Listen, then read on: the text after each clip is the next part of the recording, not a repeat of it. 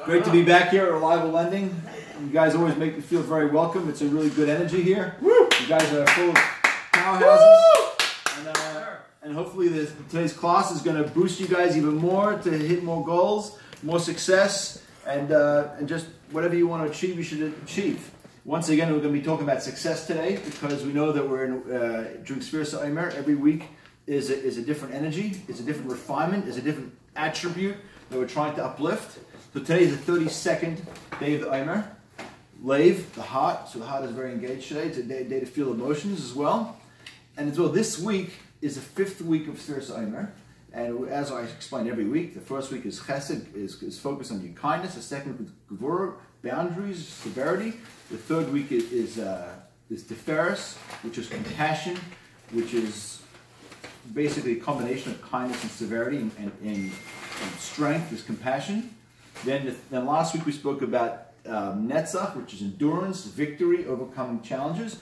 And this week it's all about humility, hod. Hod, we say it every day. The first thing we say when we wake up in the morning is modeh ani, acknowledge. Wake up in the morning, modeh. We start davening. The first word we say in davening is hodu Hashem. I acknowledge you, Hashem. It's all about. It's not about being a nobody. It's not about being a piece of garbage. It's about being aware and acknowledging all the blessings that we have in life, everything that we have, being appreciative. First thing we do when we wake up in the morning is we say modeh ani, which means I woke up this morning, I was alive. Gratitude. How many people didn't wake up this morning? There are people who did not wake up. You know, you're up all night. Yeah. Okay, aside from the all-nighters, but first thing we wake up is we say, thank you God for giving me another day of life. I'm only alive today because my soul, my body woke up. If it didn't wake up, then, God forbid. So first thing, gratitude is a key to everything in life. Being appreciative. So this whole week is all about being appreciative, but today is netzach, victory, endurance, because each of the spheres is comprised of all the other 7. So today's combination is the endurance and the victory and the confidence within humility. So a lot of people think humility means you're a piece of garbage, means that no one knows, you're not successful, you're a nobody, you're a doormat, people can step on you, you just let people step on you. That's what a lot of people think humility is. But that's not humility, that's just low self-esteem.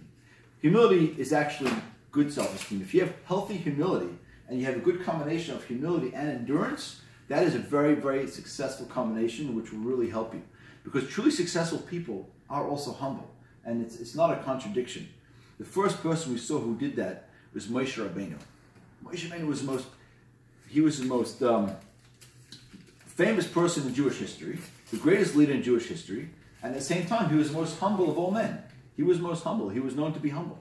So how could you be humble and be great at the same time? How could you be so powerful, change history, influence millions of people, and still be humble? So the answer is, to get to the answer, we're also going to talk about why Har Sinai was the smallest of all the mountains. If it was all about humility, the Torah should have been given in a valley, but instead it was given on Har Sinai, the smallest of the mountains. Because the answer is, you can't be a doormat. You have to believe in yourself. You have to be aware of all the good things that God gave you in life. Be aware of your talents. Be aware of your ability to talk, your ability to sell, your wisdom, your looks, your talents, everything God gave you. Be fully aware of them, but be fully appreciative and be fully grateful for them. So that's what healthy humility is. When we have the emergence of hod, of humility, and netzach, which is victory, that we've got to really be aware of all of our greatness. Moshe Rabbeinu was fully aware of what he achieved in his lifetime. Moshe Rabbeinu was fully aware of his greatness. He was not in denial at all. But at the same token, he was so humble. How could he have the combination of both? The answer is hod. He acknowledged that everything that he had was a gift from God. He didn't deserve it. He got it. It was all given to him as a gift. All his abilities came as a gift from Hashem, and he's grateful and he's appreciative to Hashem. And we have that attitude, and we're completely aware and proud of all our talents, all of our abilities, but we don't attribute it to ourselves. It doesn't make us feel any superior to anybody else. In fact, we could feel inferior.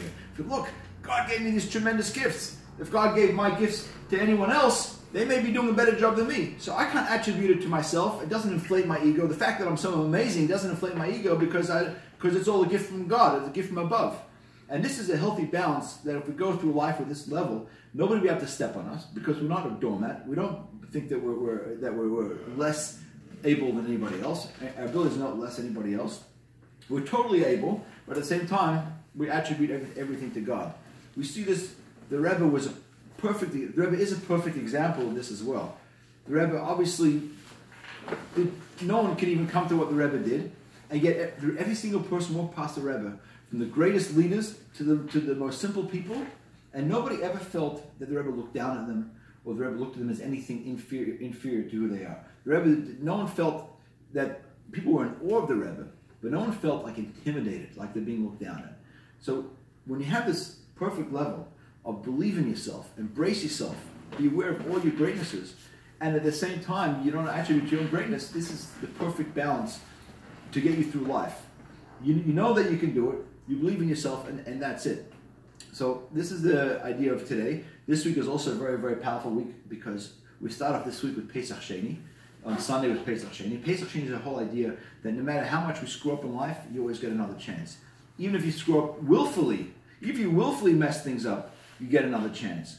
Even if you are distant by your own choice, even if you're distant, you just leave it by your own choice, you can always come back. The Pesach Sheni, the messages, the road is always back for your return. And yesterday we had the yahrzeit of Rameir Baal Nes, very great tzaddik. His name is a miracle because of all the miracles that he did. Rameir Baal Nes, one of the things he's famous for, which not everybody knows, is he said that God loves everybody, even the worst sinners, even the people who are doing avodah zarah, idol worship. God still loves them as his child. And he would get into a lot of arguments with his philosophy because back then there was not the widely accepted custom. But this is one of his values that he fought for and he pushed, that every Jew, no matter what, is always God's child. And this brings us to Lag BaOmer, which ends off this Thursday, where we have the yahrzeit of Rabbi Shimon Bar Yochai. Now, Rabbi Shimon Bar Yochai was the Moshe Rabbeinu of his generation. He was a very holy tzaddik. And he said that even though I'm passing away today, I don't want anybody to mourn. Because when a tzaddik passes away, he goes to the next level. This represents the idea of his completion of his mission in this world. He came here for the purpose of elevating, of transforming the world. And not everybody is able to complete their mission in this world. Not everybody utilizes the time to the max and is able to hit that potential fully. But a tzaddik, he does. Rosh Hashanah did. So Lag BaOmer, which is the day of his completion, this represented all the pieces of the puzzle. Every day of his life was another piece of the puzzle. Lag BaOmer was the day that he completed the puzzle. The picture was there. The revelation was there. The true power that he did. And that energy, he says, is available to us to tap into on Lag BaOmer. And that's why when he passed away, there was a big pillar of fire that came down over his gravesite to show the holiness of what he was.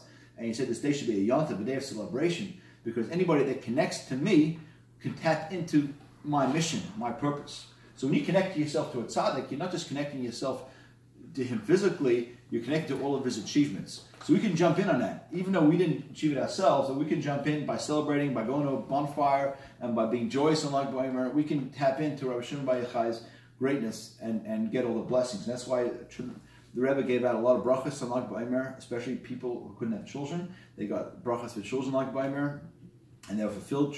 It's a day of holy, but whatever else we need in life, it's an important day to go to the oil on Lag BaOmer and write a letter for any things that you want, and it's going straight up. Rabbi Shimon Bar Yochai will hand deliver it to God. So, good yontif, guys. Everyone's welcome to ask questions now. This is we get to the Farbrengen time, and thanks to you all for tuning in.